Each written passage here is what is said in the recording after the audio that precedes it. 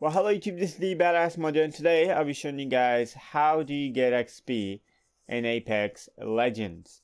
Okay, so if you've been playing the game and you get about 1000 XP every time, you're wondering how do other people level up so fast, but I'm not leveling up as fast as other people. Well, there are a bunch of ways you can get XP, and I'll go over all of them. So the first one is very obvious, which is obviously winning the game. You win the game or you win a match and you get a shit ton of XP. That is number one. Number two is getting kills and assists. These are one of the main ways you can get XP. Basically go around killing people and you'll get XP for kills and stuff, reviving people and assisting in kills and stuff. That is another way you can get XP. A third way, which I mostly use to get XP, is basically surviving the longest time in the game. Even though if I don't win, I don't care. I mean, I do care about winning, but mostly if you survive more than usual, like the timer actually adds up to XP. So the amount of time you spend in a match equals to the XP you get, even if you don't win.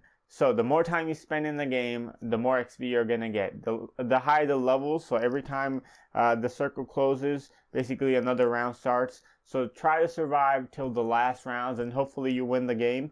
But the more you survive, the more XP you get.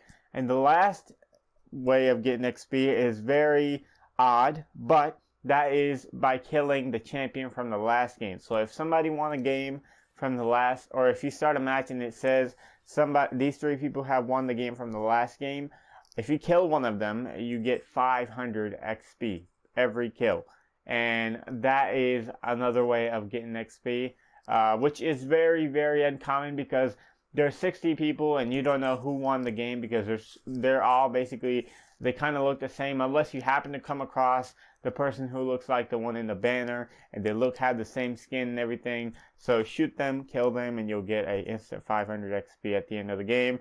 And that is another way you can get XP. So 4 ways of getting XP. Number 1, play the game and win it. That is a lot of XP. Number 2, kill and assist revives. That is another way of getting XP.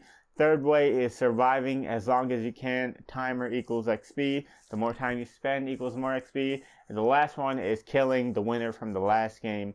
So you get a bonus 500 XP.